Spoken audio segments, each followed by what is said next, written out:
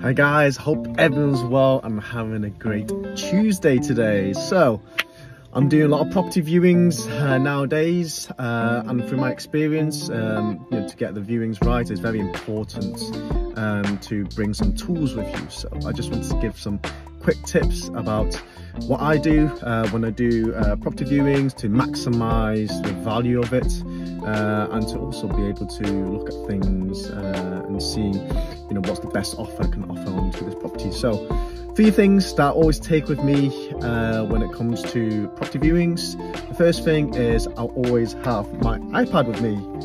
Right, so this little baby is very useful because it can it's got apps on there. I've got an app there that I can use to draw floor plans, so this is extremely useful for if you're looking at viewings or viewing properties that don't have floor plans from the agents.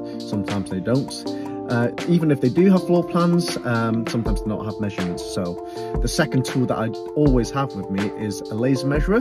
So you can buy a laser measurer quite cheaply off Amazon or any other places, and basically what it is a little machine that if you put it against each of the walls, it can quickly calculate the surface area or the distance of the room, and if you calculate the surface area, then you know what the room sizes are, which is extremely important if you're planning on taking a property and doing a heavy conversion and turn it into a HMO. So having the floor sizes, and sometimes even if there are measurements on the floor plans or with what the agents provide as measurements, double check it, because most often than not they aren't 100% accurate. So you might be surprised, some rooms might be bigger or smaller than expected.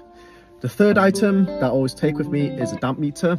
Now sometimes you can just tell right off the bat whether a wall is damp or not, just by seeing the discoloration on the paint, or you can just tell sometimes, or you can even smell it in the air if it is a really damp property. But sometimes you can't, so I always have a damp meter with me, so then I can test the moisture of the brickwork to see if there's any damps, and if there are, then make calculations for potentially how much it would cost for a damp proof course. So sometimes if you're doing a renovation, you might not need to do a damp proof course for the whole property, because that would be quite costly. So having a damp meter would definitely help you suss out whether there are damp in the property. So these are 3 tools that I would use and always bring with me with any viewings. Other things that might be useful to have as well is a ladder. Sometimes you can get places where you need ladder access to really see. Usually it's the loft, especially if there's a loft hatch, but then there's no ladder access to it. If you have your own ladders, a telescopic one, you can buy one that extends out. You can use that to check. Or if you're really well, I'm afraid of heights, but if you're not afraid of heights, you can also use it outside to potentially check the roof to see if there's any tiles missing, if there's any issues with the roof, any things with the chimney breast, maybe you might need repointing. That might be a sort of damp, by the way, pointing missing from chimney breast. So this is just a quick tip video for you guys that are doing properties and are also doing lots of viewings.